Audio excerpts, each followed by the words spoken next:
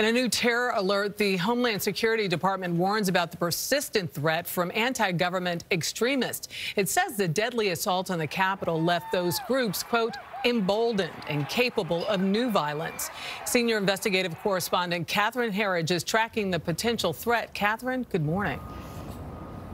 Michelle, good morning. While CBS News has learned Homeland Security does not have specific credible intelligence about plotting, the bulletin warns more violence is possible against elected officials and government buildings. A rare bulletin from Homeland Security. The warning is stark, describing a heightened threat environment from domestic violent extremist groups that may be emboldened by the successful breach of the U.S. Capitol. What is it about the breach January 6th that has emboldened these groups? Those who are supporters of those insurrectionists saw the photos, saw the videos that was all over social media of them. The fact that they achieved that is an inspiration to those of their followers who aren't there. The warning says groups are motivated by the 2020 election results, perceived grievances fueled by misinformation, as well as anger over COVID-19 restrictions. In California Tuesday, Ian Benjamin Rogers was charged with possession of 5 pipe bombs.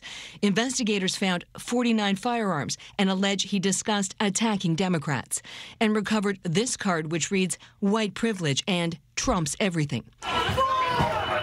The alert comes as the federal riot investigation hits a new milestone with more than 400 open case files. Dennis Sidorsky, who wore an American supremacist hoodie, is charged with violent entry and disorderly conduct on Capitol grounds.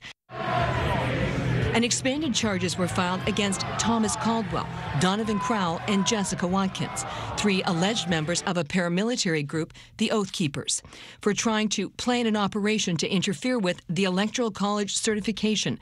The indictment says their coordination began as early as November. If you had asked me when my journey started, if we would ever have this sort of a bulletin, a threat from our own people inside our own country, I wouldn't have believed it. And CBS News has learned a bipartisan group of 32 House lawmakers is asking congressional leadership to use their office allowances for more personal security in their home district where they don't have Capitol Police protection, citing the increased threat. Anthony? Catherine, thank you.